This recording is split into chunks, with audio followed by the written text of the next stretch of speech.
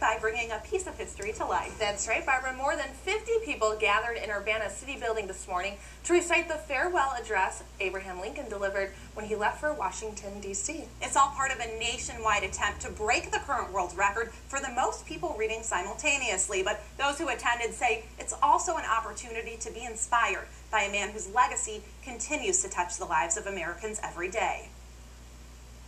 I bid you an affectionate farewell. I recited the farewell speech that Lincoln did while he was leaving Springfield. They're trying to break a world record by speaking the words of one of the nation's most famous presidents, a man with close connections to Champaign County. Because of Lincoln being a lawyer in the 8th Circuit, which came through Urbana every year. None of us were around when Lincoln made those stops in Urbana, but by reciting his speeches,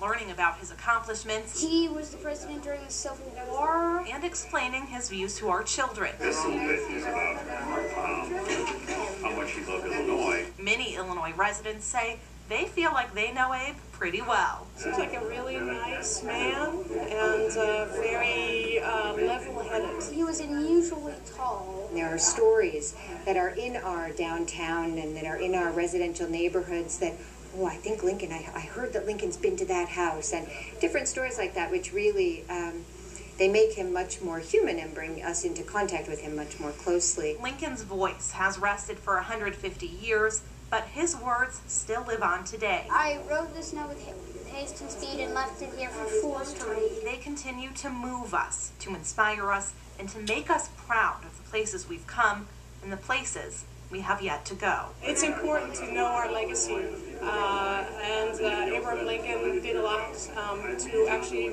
make our lives happen too. Now, Rebecca Bird says in order to count towards the world record, 2 witnesses had to take a head count and take photos to document the event. She says organizers won't know if they broke the world record for a couple of weeks. Reading events were also held at the Moultrie County Courthouse and the Museum of the Grand Prairie in Mahomet. And how do temperatures up around 50 sound?